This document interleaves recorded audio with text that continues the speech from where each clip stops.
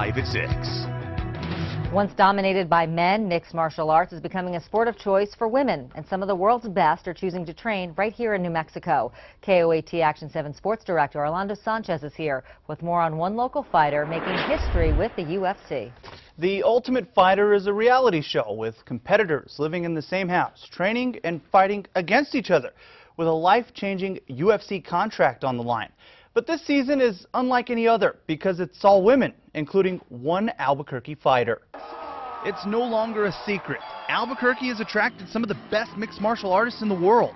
It's why Emily Peters-Kagan is here. There's very, very few women. I was the only woman at any gym I'd ever been in until now. At 33 years old, her resume is anything but typical for a professional fighter. An international business degree, citizenship in the U.S. and Israel, even a wilderness guide counseling at-risk teens. But it's MMA that kept calling her name, so she left New England for the Southwest. I fell in love with Albuquerque and the team here and the coaches. Opening the door to new opportunities, including a call from the UFC. Publishers Clearinghouse is like getting a, having him knock on the door. Kagan is currently on the Ultimate Fighter TV show, the same one New Mexico natives Diego Sanchez and John Dodson won. But this year it's all females. At the same time, the UFC is launching a new women's division. It's really meaningful and powerful, especially for myself as someone who really is likes to promote, female empowerment.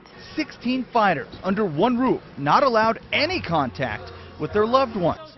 Kagan was expecting the worst, but that wasn't the case. It was kind of inspiring and cool.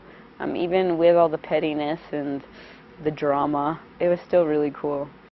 Another unique twist to this season of The Ultimate Fighter, the women on the show already have UFC contracts and are competing to be the first ever champion for the strawweight division. Kagan lost her opening fight by decision. Back to you. While filming is complete, The Ultimate Fighter 20 is still airing on Wednesdays, so Kagan isn't allowed to reveal what happens next or if she'll have another fight on the show.